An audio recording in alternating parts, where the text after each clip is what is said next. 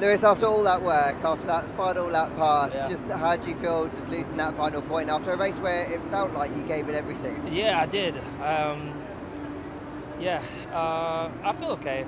I mean, it's obviously tough battling out there, and of course, turn one, of course, wasn't intentional to be touching with anyone, but everyone's pushing as much as possible, and I went for a gap, but then I think those guys went wide and then came back across, so that's kind of where we connected. And then after that was just fighting, trying to get past those Haas. But it was really tough battling. But I would just enjoy that I was racing. At least I wasn't going backwards at least. And the penalty, definitely it sucks, but